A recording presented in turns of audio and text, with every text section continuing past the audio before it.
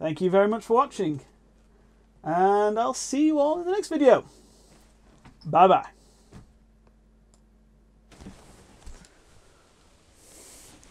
Get this off. It's too warm for a leather coat.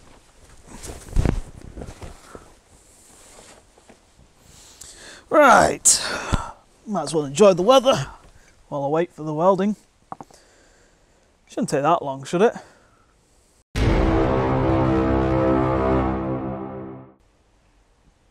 I'm bored now. Jeans back. Oh boy, oh boy, oh boy. Here we go. All right, just...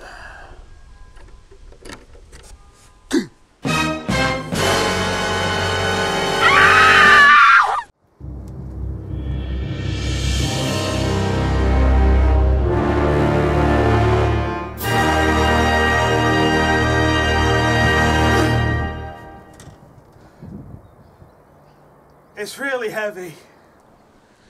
Welcome back to Project Daily Drive, and yes, Gene is back after 2 months. Yes, I did say 2 months. Oh dear. Right, so we're going to be talking about the car. So I want you to cast your mind back to last episode when we last saw the car. She was up on a ramp at Morris Millenium and they were having a look at her. And in the 2 months since, things have happened. I want you to remember what I said last episode. I very famously said the car is being done to what you might call MOT standards. It's not being restored. I did say that, didn't I? And boy, was I wrong. Oh dear. I'm not going to beat around the bush. Today's video is going to be a talky video where I explain what's happened. Just thought I'd let you know ahead of time in case that's not your thing. So, yeah, get yourself comfortable because there's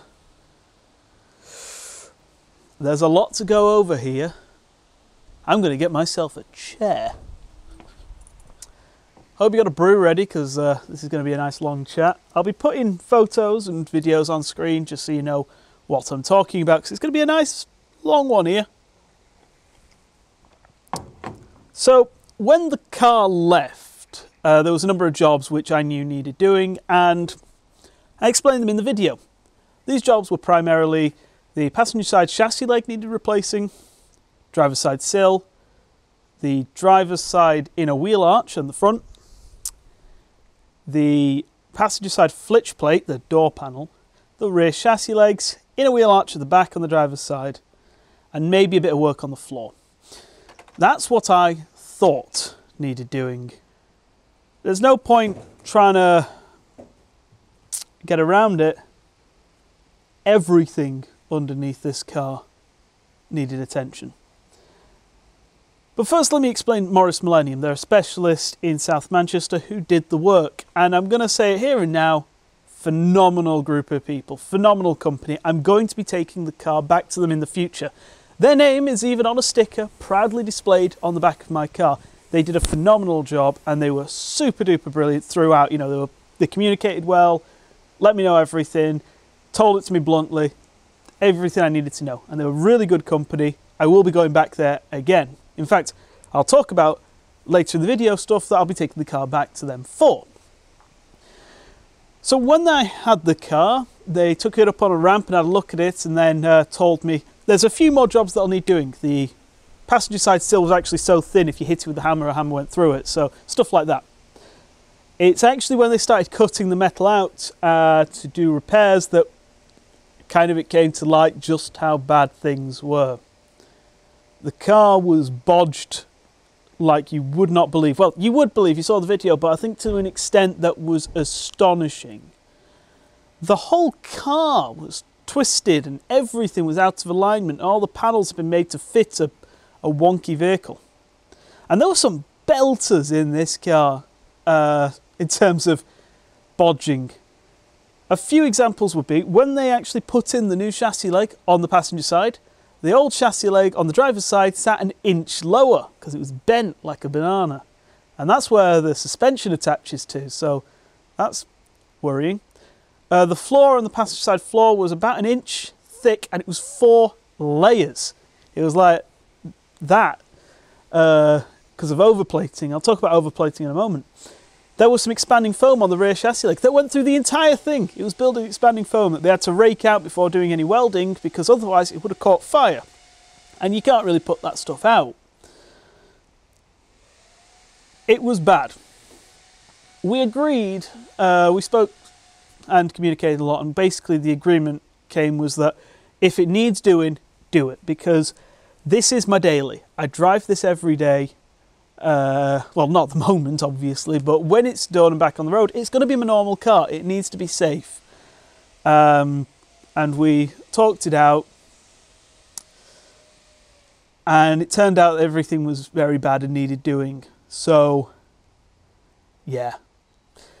Overplating was the cause of the problem. You see, it wasn't just the rust, it was the fact that everything had been overplated. Now, overplating is the car world's version of sticking a bit of duct tape over a crack. It is the worst example of repairing.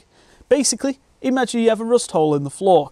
You'd cut it out and they'd put in a new panel. That's the proper way of doing it. Overplating, you just weld another panel on top of it to hide the hole, and then it'll go through an MOT. There was places where it had been overplated 2 or 3 times. The cross member, the original cross member, was hollow because the original cross member had rotted away and had been plated either side and underneath. It was so bad throughout the entire car, and things were out of alignment. The engine, for instance, I've never been able to use the starting handle. I thought this was crash damage because the engine sat slightly higher at the front. No. What happened was the floor had been so badly repaired over time, it sat 1 inch lower down than it should do, and it would have fouled the prop shaft. So somebody, some phenomenal mechanic, put a different gearbox mounting cross piece in that made the gearbox sit lower. Basically tilted the whole thing so the prop shaft would go underneath the floor. And the gearbox stays, the actual mount stays, was sheared off. There wasn't a bit of this car, really, that was salvageable underneath. There was actually, I can count them, the tie plate on the passenger side, the boxing plate on the passenger side, the floor underneath the rear seats, and most of the boot floor. Everything else had to be done. It was so horrendously bad, and it's all been done to a very nice standard. I've also got brand new brake lines all throughout, a brand new hydraulic switch for the brake lights, stuff like that, just to, you know, it's sake of safety. That's been done. The driver's side inner wheel arch was a particular one. I knew it was full of filler. Turns out there was straight up nothing there. It was so bad. I believe that they had to put in 17 different pieces to build up a new arch in that corner, because it was that bad. But it does look really good now. You can barely tell that welding was done. So I am happy. So let's say how many parts were done, because it's painful to count them out. I'll take a drink quickly. It's going to be a long old list. Here we go. Front engine cross member, passenger side chassis leg, driver's side chassis leg, driver's side tie plate, gearbox mounting cross member, flitch plate on the passenger side, flitch plate on the driver's side inner wheel arch, driver's side sill. Did I say passenger side sill? Probably not, but I'll add it anyway. Driver's side floor front, driver's side floor back, passenger side floor front, passenger side floor back, passenger side rear spring hanger, driver's side rear spring hanger,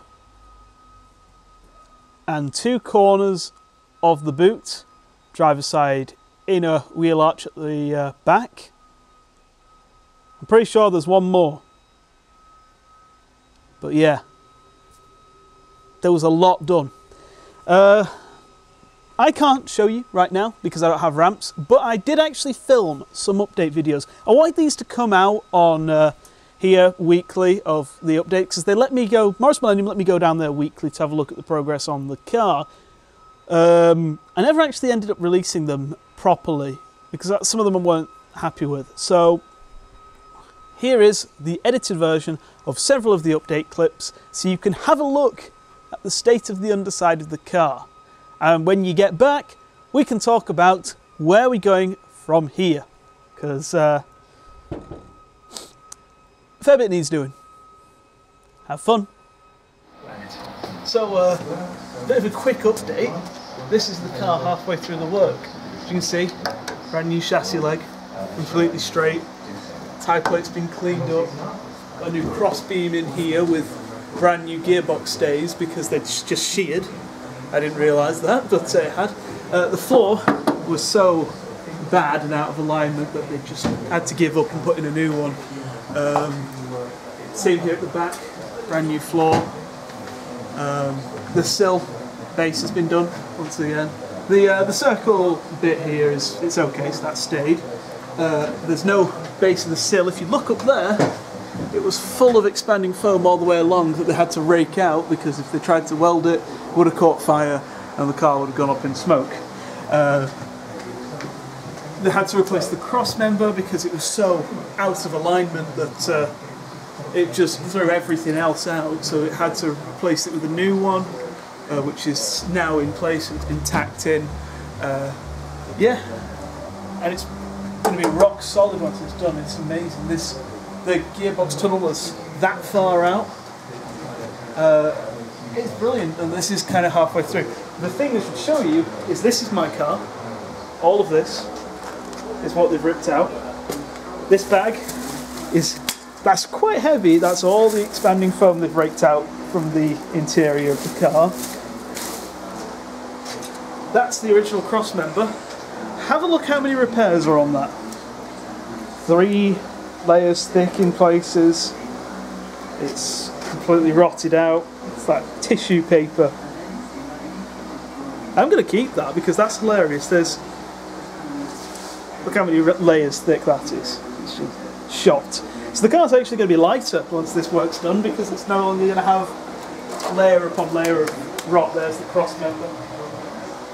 As you can see. You can see the original cross member in there, but the rest of it has been cut out. It's too far gone. This is why you get professionals to do it, because professionals know what they're doing and are actually fixing my car properly. Once it's done, it's going to be rock solid. But yeah, there's more of the car on the floor. It was really bad. Much worse than anyone first thought, but these guys are the best. The quality of work, I mean, you can see it. It's just amazing what they do. Just amazing quality. Everything's straight, everything's in alignment, brand new bolts, new stays, everything. Yeah, it's a proper job, that. Proper job.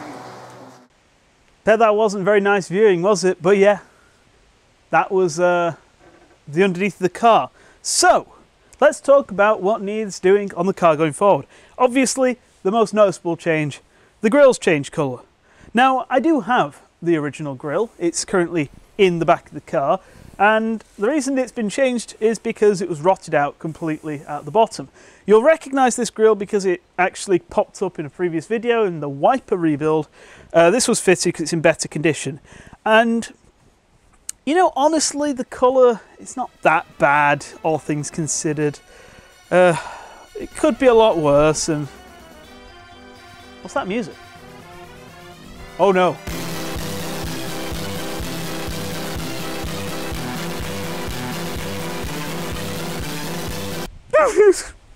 You're all so mean.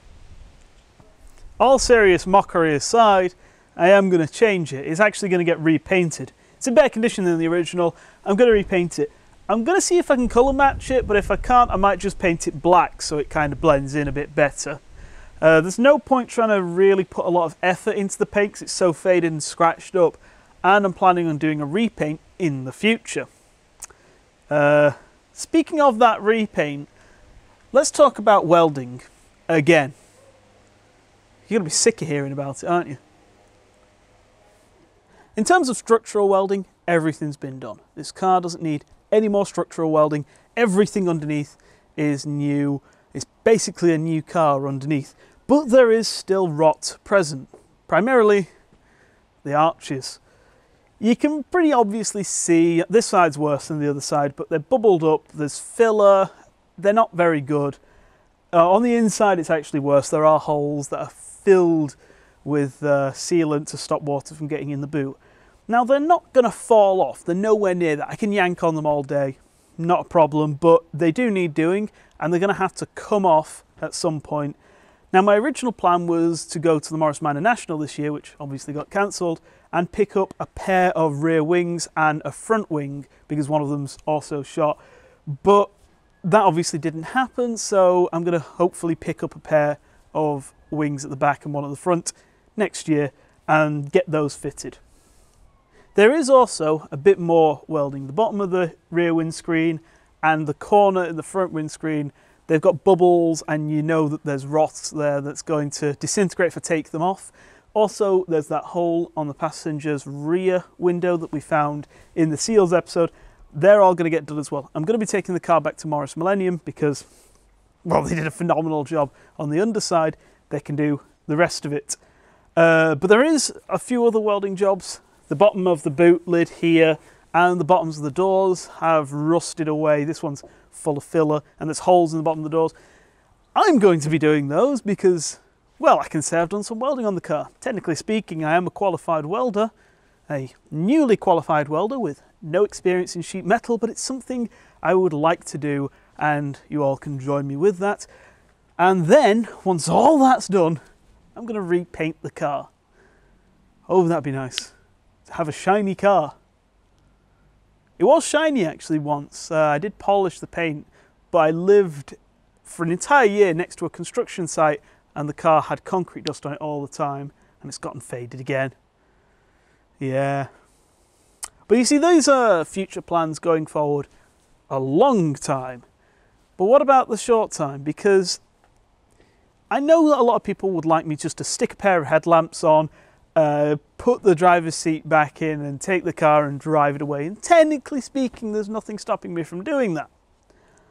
But here's the thing. The underneath of the car has been completely rebuilt properly. And right now life's kind of on hold. I do have a job now, but it is walking distance away from where I live. And nothing's really happening. All my holidays got cancelled and nobody's really doing anything for obvious reasons. So I might as well spend the time to get the car right. Yes, we are going to be restoring Jean the Morris Minor properly. Now there isn't too much that needs doing, but there are quite a few jobs, quite a few big jobs. So let's go through them in no particular order and yeah, let's see how many things you're going to be seeing me do very, very soon. Such a long list. Right, let's get the big, bad, nasty, awful job that I'm dreading the most out of the way first, because it's a bit of a beast, this one, and it's this. This absolute disgrace is the wiring loom. You can see just from this video, it's held together with insulation tape. There are breaks all the way along it.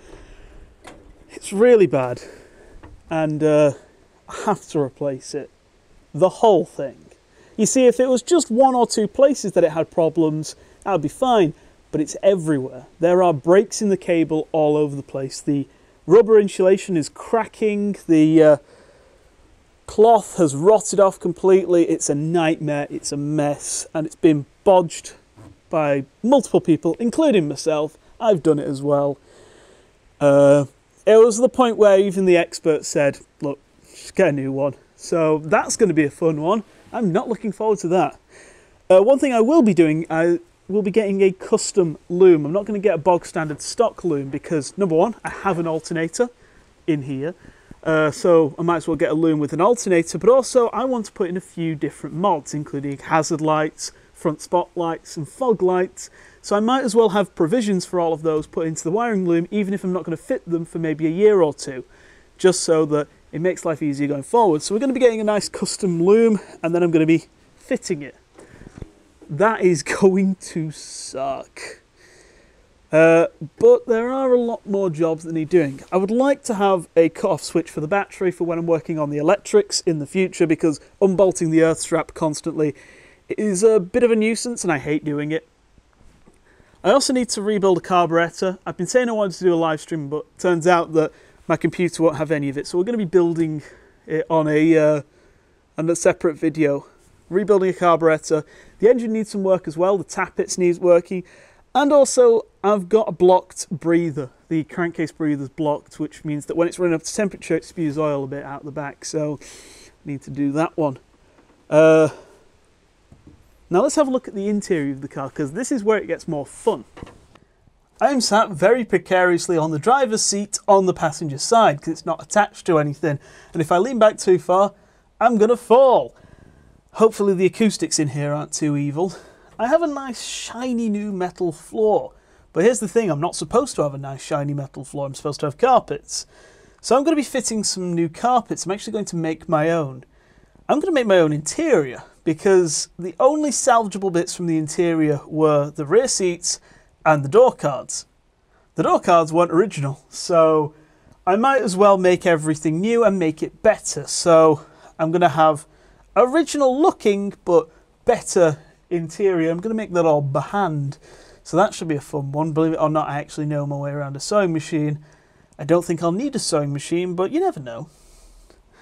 Also, I'd like to repaint some parts in here, like the gear stick and the brake, because that's full of rust. And then there's the heater, which I hate, and it's terrible, awful. I'm going to rebuild that, because apparently a fully rebuilt heater actually does work, so it'd be nice to have a decent heater. I want to replace the steering wheel, but I'm going to do that in the future. I just want to get this car on the road. I'm also going to be doing some messing around with the boot, but that's going to be, once again, later down the line when the car's actually on the road. Oh, I have a lot to do here, don't I? Don't worry, there's even more! Right, behind this wheel is a wheel hub, and it's leaking oil. I can't really show it you from here, but there is a leak and it has contaminated the rear drum. So I need to strip that down and replace the oil seal. Some people have told me it's a nice easy job, some people have told me it's the worst, so I'm terrified. I also need new rear tyres, because these are full of cracks and wouldn't pass an MOT, because I'm going to be putting this car through an MOT. That terrifies me. But I believe that's everything for now. I'm almost certainly... Oh, I am forgetting something. The very nice people at Morris Millenium did something for me. They got some paint mixed up, which actually matches the paint for touching up in places, which is very, very nice of them. The bumper has been repainted, and the few places where the welding actually went on the visible body have also been repainted. But they also, because I asked them very nicely, wrote me a list of jobs that they would recommend. So, I'm terrible at reading. Here's the list. Check rear brake and shocks, check over brakes. Sorry, check rear axle and shocks, check over brakes. Electronic distributor, change rear tyres, front windscreen rubber and seal the other 3 wiper box gaskets, bonnet gaskets, the door window felts, grease all the points, grease and wrap rear springs, wax oil into all cavities, adjust tappets and fit breather type rocker cover. Now, I've already explained I'm going to be doing the rear axle, checking over the brakes because, well, that's a good piece of routine maintenance, obviously the rear tyres. The main ones to really point out is the electronic distributor breather type rocker cover. Rocker cover. These are modifications that I'm going to be doing going forward. Electronic distributor, which is electronic ignition, which will improve the performance and the fuel economy, and also a breather type rocker cover is allowing the engine to breathe out the top, which is also a good piece of advice. These are things I'm going to be doing further down the line. However, I want to get the car back on the road first. And with that, we're done talking. Amazing, isn't it? I've waffled for so long. And with that, we come to the end of the episode. So, sorry there wasn't much going on other than me talking, but, well, I've outlined what I'm going to be in the future. You're going to see a lot more content from me coming up because I'm going to be very busy getting this car back on the road. My plan is that I would like the car to be on the road for October, because at the end of October is a big family event, unless it gets cancelled, and I'd like to have the car there for that. And it's going to be a lot of driving, so it needs to be ready. So I want to have the car with a full MOT for that. So you're going to be seeing a lot going forward. Now, I don't know what I'm going to be doing first. Probably I'm going to be working on fitting the seats properly this time, because they weren't fitted very well previously. And then we're going to be working on other things. I've got a lot to do. So, oh yeah, I'm looking forward to this. I'm super excited. I haven't had the car for 2 months. I am very excited to get back to tinkering. So, thank you very much for watching.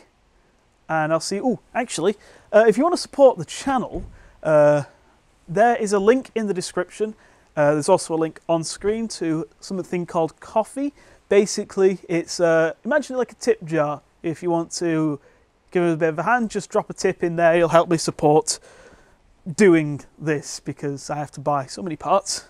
Luckily, I have now entered gainful employment, so that's something. Yes. Thank you very much for watching, and, well, I'll see you all in the next one, which should hopefully be soon, because I've got so many things to do. So much work. See you now.